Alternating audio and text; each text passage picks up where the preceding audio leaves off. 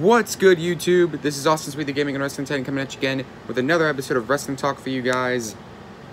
And I'm sorry for the late upload. I had to do something, but tonight we are doing a Wrestling Talk, and tonight I am giving you guys my thoughts on the one, the only, the Lunatic Fringe, Dean Ambrose. Now, what do I think about Dean Ambrose? Well, I first started watching Dean Ambrose when he was a part of The Shield. And then when he branched off into singles competition, he came up with a very good character, the Lunatic Fringe. He had like a white tank top and a pair of blue jeans, always come out with a leather jacket. I mean, he is really good wrestler. Overall, great on the mic. You can cut a good promo compared to Roman Reigns. But overall, I think he's a great wrestler. Got his start down in FCW as John Moxley. I think he was the one that ended the career of, correct me if I'm wrong, if he ended the career of William Regal.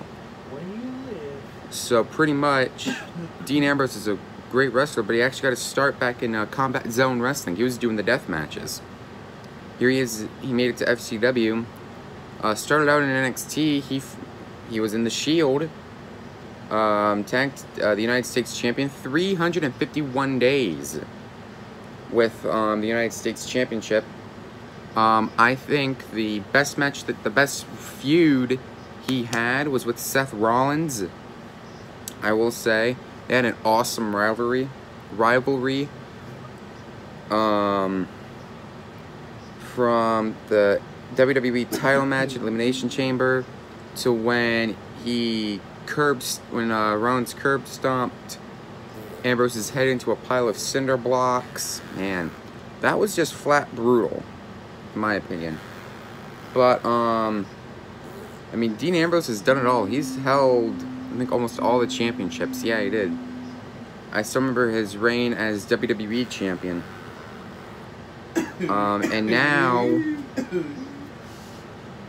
sorry, he's been on the shelf with an injury. I was supposed to keep him out for a few months. It's been a few months already.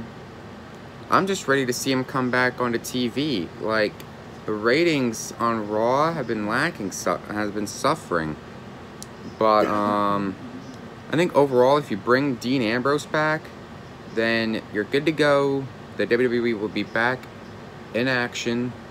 My opinion, Dean Ambrose needs to come back so he can get into the Universal title picture. But now I'm hearing that that he's going to be reuniting with Seth Rollins into a potential feud with Jason Jordan and Chad Gable, American Alpha. That would be nice. So that's what I've been hearing. And that'll do it for tonight's episode of Wrestling Talk. If you guys enjoyed this episode of Wrestling Talk, be sure you hit the like button, comment down below on what do you think about Dean Ambrose, and subscribe. Be sure you click the notification bell so you don't miss the next upload.